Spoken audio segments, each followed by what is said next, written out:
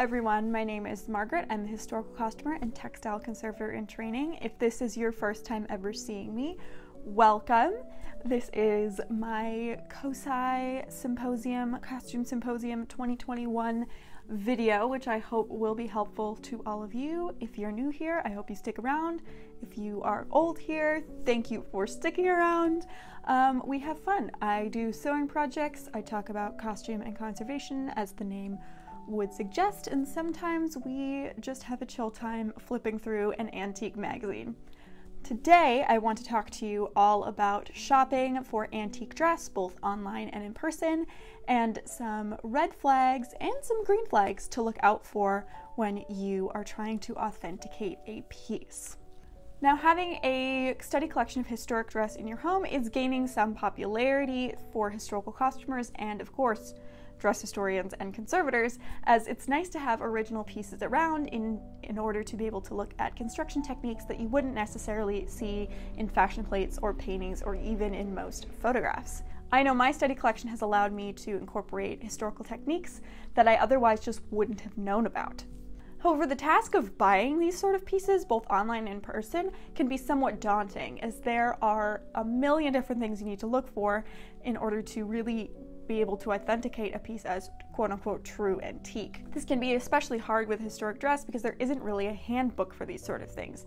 Dress is super varied from person to person, no two pieces are alike, and frankly, historic dress wasn't always seen as something useful or collectible, which means that a lot of historic gowns have actually been altered in the late 19th century and early 20th century for fancy dress or home use or what have you, making them more or less not true antiques. It's a fine line to walk, but I like to categorize alterations of dress into two distinct categories.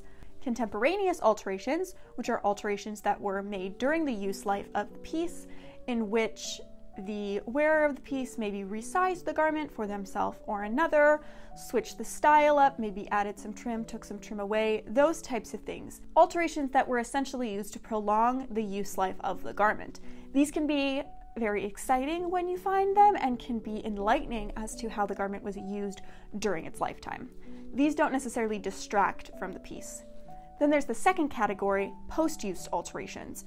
These are alterations that were made after the use life of the object or the primary use life of the object and detract from the piece. These would be things like, someone in the mid-20th century going to a costume party and remaking an 1860s gown to fit them, taking out pleats and darts and putting in new closure methods and changing things up. Yes, I have a dress like that, and yes, you'll be seeing this in that video.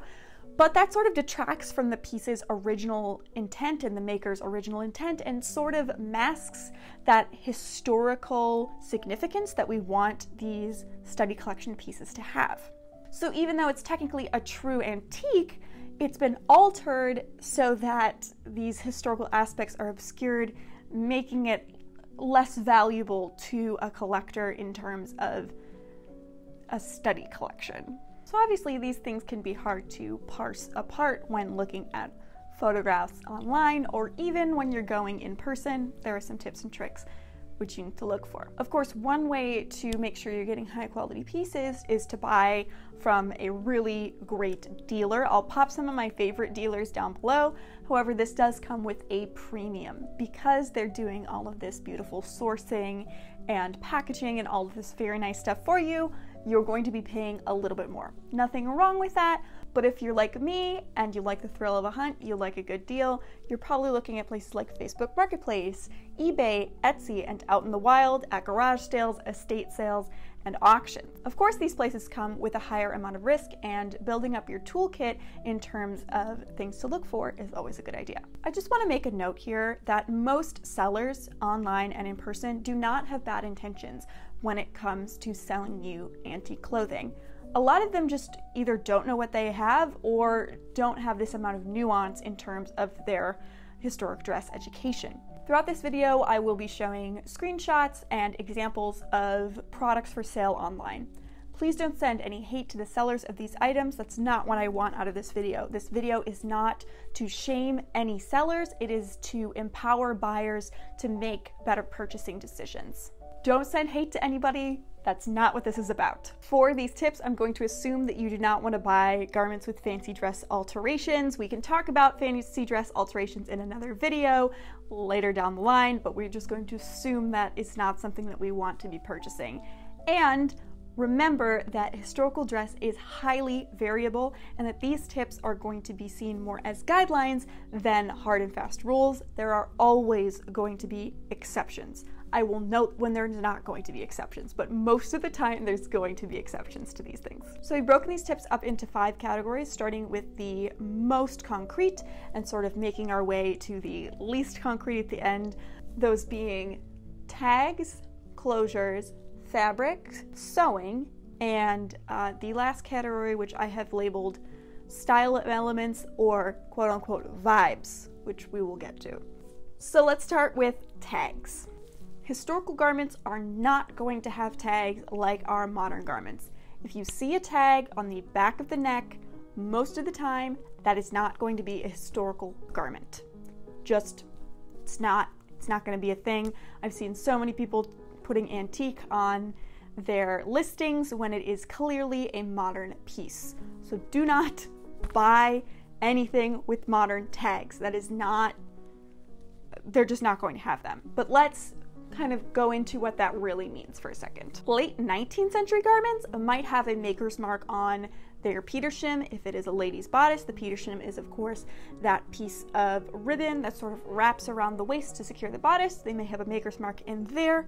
Additionally, early 20th century ready-to-wear pieces may have a small tag with the maker on there. This is going to be a woven tag. These are going to be small tags. They're normally just going to have the maker's mark information and nothing else. No fiber identification, nada. The first notable person to quote-unquote sign their work with a tag was Frederick Charles Worth in around the 1860s. So pre-1860s, you're probably not even going to see a maker's mark tag, and post-1860s, a lot of the time you don't see a maker's mark tag either, just because that wasn't something that particular dressmaker was doing, or it may have been made in a home setting. So if you don't see a tag or a maker's mark, that's not a big deal, but if you do, it'll be a small woven tag, or it'll be stamped on the petersham. Men's suits often have this same sort of woven maker's mark in them as well. Fiber ID tags were not standard until the mid-20th century, and the Wool Processing Act of 1939 was sort of the first time you're going to see that wool mark. So if you see that wool mark, it's 1939 or later. Wool marks you're not going to see those before that time period. I'm not going to go through the rest of the regulations in the 20th century, but just know that the whole made in tag and the fiber ID tag, those are going to be two things that are specific to the 20th century into the 21st century. You're not going to see those in the 19th century, and you're not going to see those at the very beginning of the 20th century. So the TLDR on that one is, if you see modern tags, not a historical piece. This one's pretty obvious, but I just wanted to state it because I have fallen for this. Back in my beginning baby days of historical collecting, I did fall for this one. So learn from me, don't do it. Moving on to closures. Closures basically meaning the way that the garment closes. This is a dead giveaway on many pieces, so pay very close attention to the closures of a garment. 18th century garments, if you're collecting at that level, would close with ties, buttons, hook and eyes, and sometimes even just pins. 19th century garments, we're also talking sometimes ties, a lot of hook and eyes, buttons, and then also sometimes lacing as well. Hook and eyes have very distinct shapes moving throughout history. Our first category is pre-industrial hook and eyes. These are going to be about 1830 and back. These are either going to have sort of a hewn, iron-worked appearance to them in the very early stages. There's also just pure brass wire ones, and then sort of this flattened style as well that I've sort of seen in a couple of garments. The 19th century hooks, about 1830 to 1900, these are going to be super robust hooks that are going to have a wire base and then a flattened head. This will be very obvious once you see a few examples, which I will be putting on screen.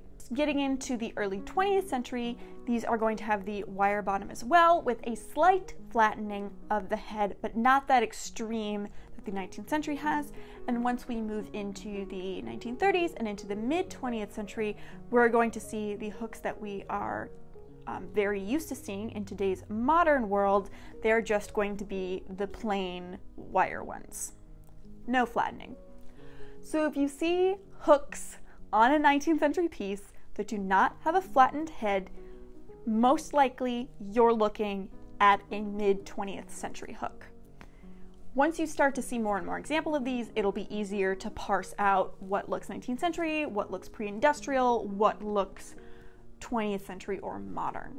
Now moving on to snaps. Snaps are honestly one of the biggest giveaways in terms of alterations. Snaps became popular in the 19-teens, and they were used in the very, very late 19th century and that first decade of the 20th century, but very, very sparingly, and they do not look like the snaps of today.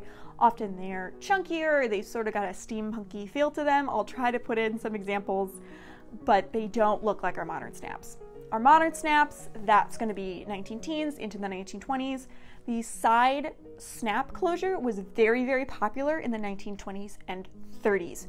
So, with that being said, snaps are a really good sign in the 1920s and 30s, but before that, normally mean an alteration took place in the mid-20th century. I cannot tell you the amount of 1860s dresses I have seen that have snap closures to them.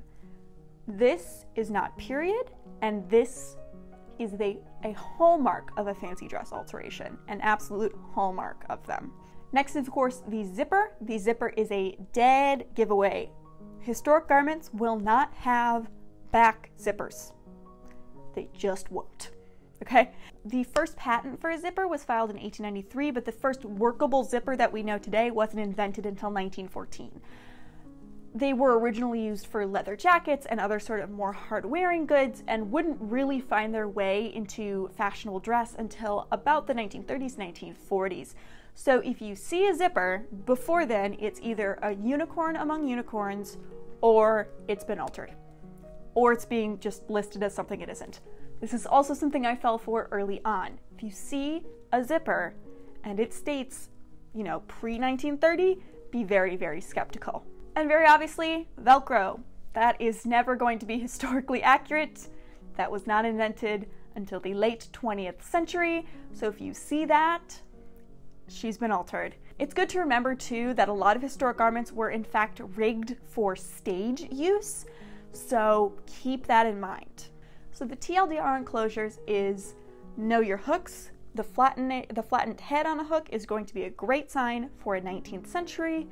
Snaps are not going to be very popular until the 1920s. So if you see snaps before then, be very skeptical.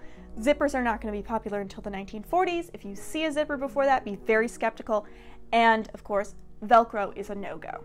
Now moving on to fabrics. This one can be a lot harder to sort of parse out when you're looking online, but if you know your fabrics and you kind of know what you're looking at, and you build up that visual Rolodex in your head of what different fabrics look like and feel like, then this is probably going to be a little bit more helpful, but these are some general guidelines to look for.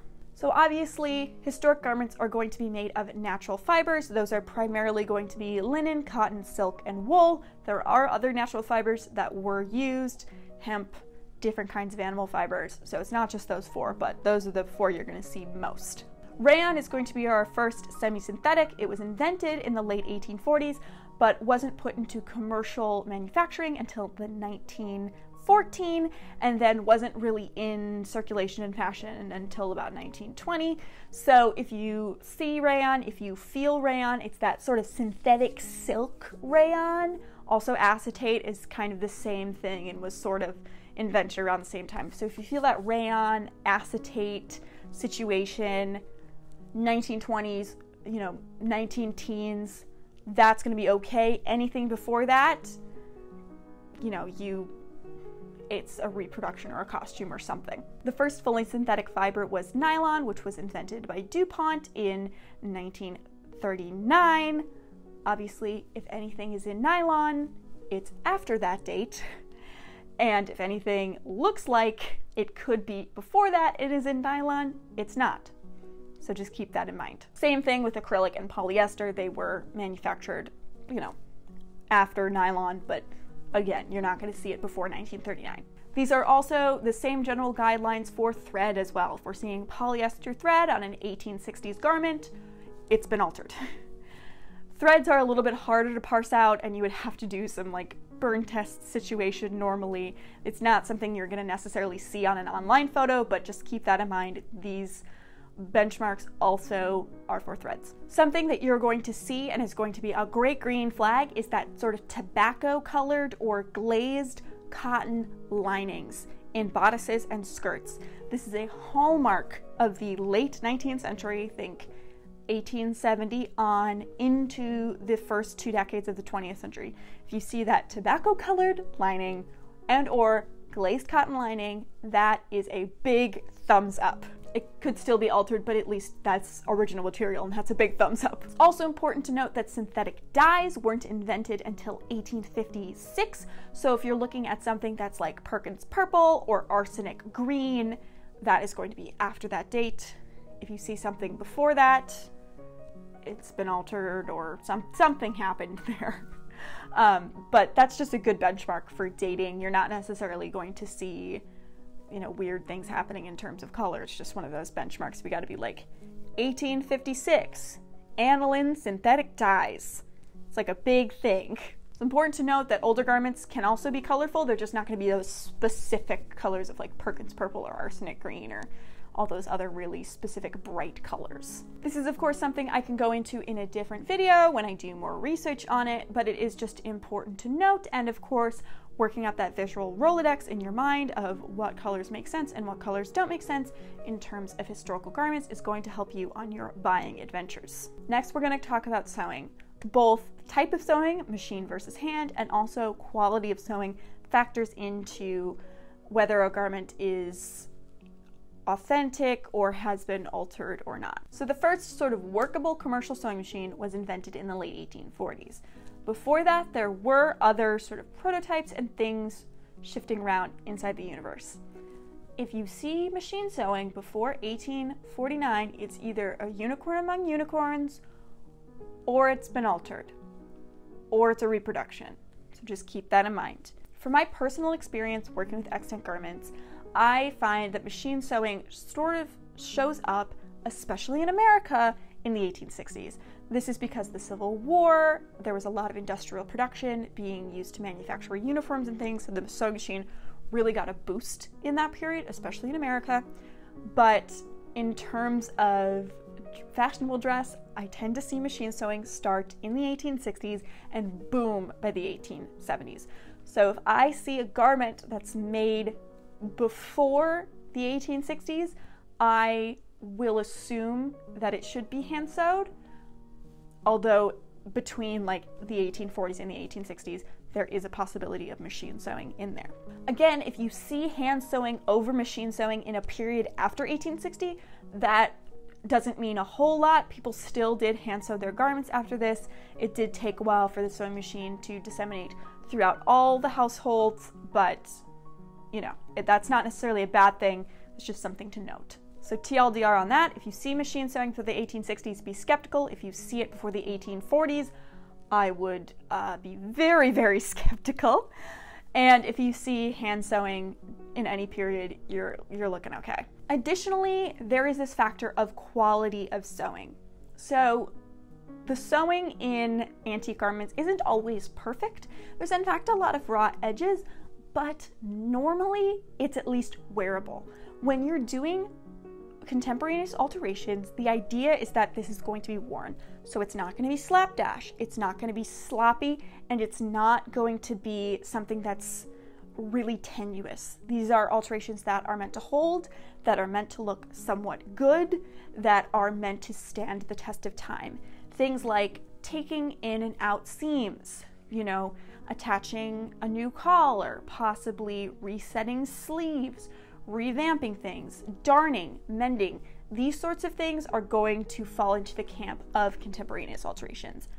Post-use alterations, especially for fancy dress, are going to come in the forms of visible top stitching on hems, you know, letting things out in a way that doesn't make any sense, that highly alters the style, leaving raw edges on the outsides of garments, things that are just not going to stand the test of time and don't particularly look good.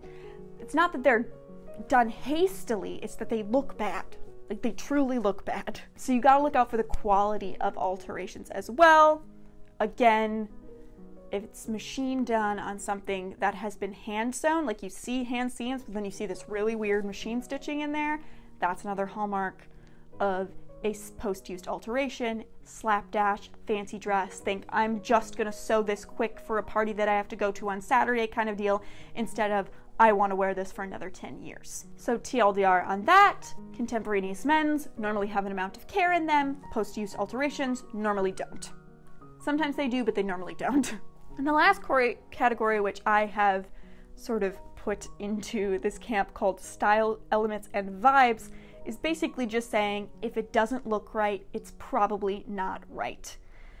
This instinct, this historical dress instinct, is something that you build up over a period of time, just looking at different pieces, both online and in person, understanding what looks period and what doesn't look period. Sometimes you can just tell something is off. Just give it a vibe check and be like, this doesn't look old.